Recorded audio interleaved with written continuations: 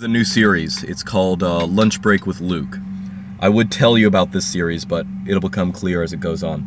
Today I want to talk about something that you should probably find really boring, but hopefully you'll understand why it's important. And the boring thing is translation, okay? Linguistic translation. Many of you guys know that I am a linguist. I also know classical languages and stuff. It's just stuff I've done. And I want to talk about some of the problems, the inevitable constraints that happen when you are translating something. Or, well, I'll just jump into it, okay? So take translating English to German, or vice versa. It's not a very difficult thing to do, okay? English and German, they're related languages. They have some aspects that are different, but they're mostly, it's easy to translate from English to German. Now, of course, if you know, there are lots of specifics you have to look out for, but it's not like there's something in English that's totally untranslatable in German. Same thing, even in languages that aren't really related to English that much. So take Chinese.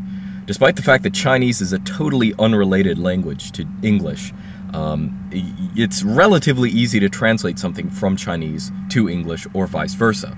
Now again, Chinese linguistically is very different, okay? Chinese has serial verb constructions. We have participles, right? We have different constructions and things like that, but it's not so difficult to translate not just the Chinese language, but the Chinese mindset.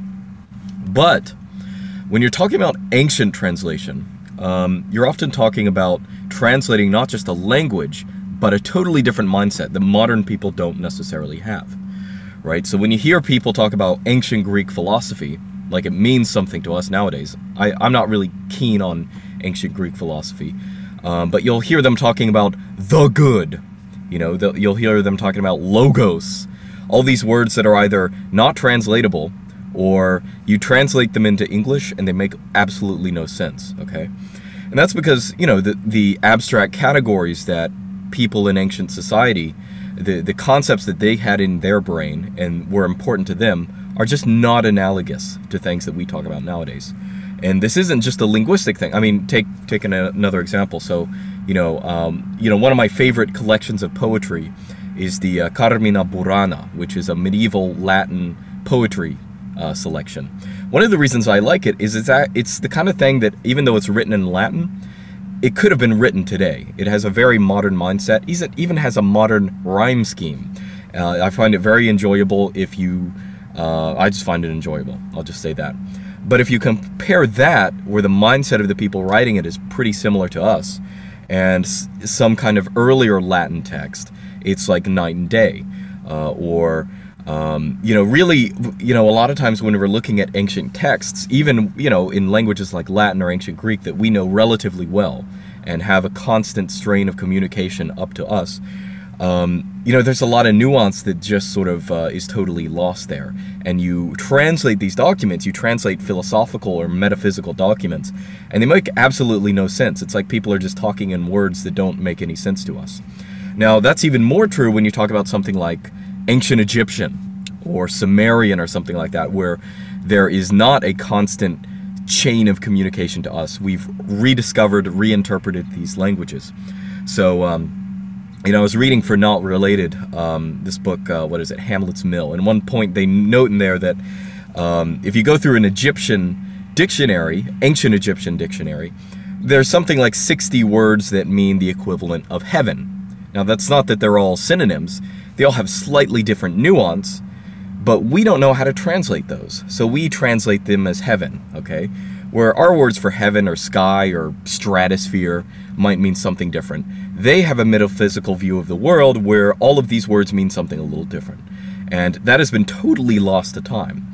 So when we read some kind of funereal document written in ancient Egyptian, or something written in Sumerian or something like that, a language we barely have deciphered, a lot of words we don't even know, don't know how they're pronounced or something like that. When we're translating something like that, well, of course, it's going to be gobbledygook, all right? So, if you imagine, put yourself in their shoes, okay? Let's say there's a pretty advanced, either metaphysical or scientific dialogue that they're having, and it's going to appear to us as total gobbledygook. But imagine if we were in the same position. Imagine if our society collapses, okay? And let's say there's a book, Unix System Administration. There's a lot of wisdom in that book. It means a lot to people now who know stuff about Unix system administration. But if our society collapses, computers, don't exist anymore. It's sort of entropy. The complex stuff is going to be destroyed or degrades faster. If you uncover a library of ours and uncover Unix system administration, well, some esotericist of the future would read this book, and they would read it as if it was some kind of occult magic book. Oh, it's talking about sed and awk and grep and all these magical commands, and they don't understand them as, being what they actually are, as, computer programs. They understand them as, this is some kind of book, it's a metaphysical language or something like that. So when you're looking at documents that we have not deciphered, that's sort of the mindset you really have to have. That is, a lot of stuff, there's a modernist tendency that people have when you read something that is poorly translated, that we don't really know what it is, and we read that in English. Sometimes people say, oh, well, people back then were just crazy. They were just saying random stuff. It doesn't make any sense. They're just dumb. Modern good, ancient bad.